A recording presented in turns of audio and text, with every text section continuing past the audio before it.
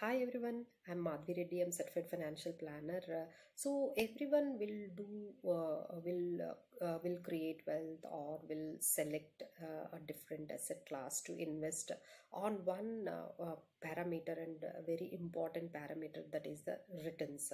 So how much you give other reasons, but they will ask this question, that is how much return this particular asset class has given and what is the performance of that particular asset class. So today this video I'm doing it on the scorecard of 2020 on the performance of different asset classes on the parameter of their returns. So first we will take up the stock market.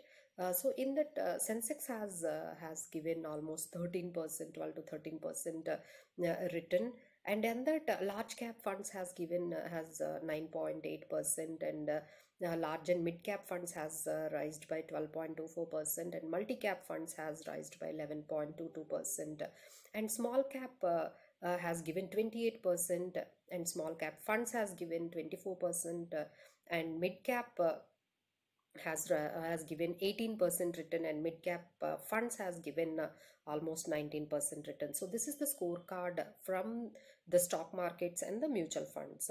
So let's get back to the other sector wise performance, which has exceptionally done by the pharma, which has given 58% return, and Nifty IT, that means IT sector, has given almost 54% return.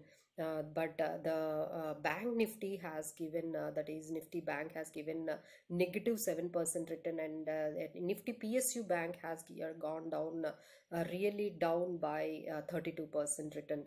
And next performance, we will see the interest rates. So we'll see SBI as a 3-year FD has given 5.1%, and PPF has given 7.1%. NSE National Certificate has given 6.8%. This is basically the returns on interest rates of PPF, NSE, and FD, fixed deposits.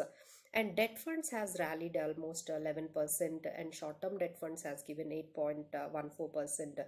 Gold has rallied, that everyone the limelight is the gold for this entire 2020, we can say, that has given 30% return has given, and gold ETFs has given 31.2%. NPS has given almost in equity funds 11.52%, and bond funds and 12.8%, and gilt funds are given 13.9%. So this is the scorecard performance of 2020.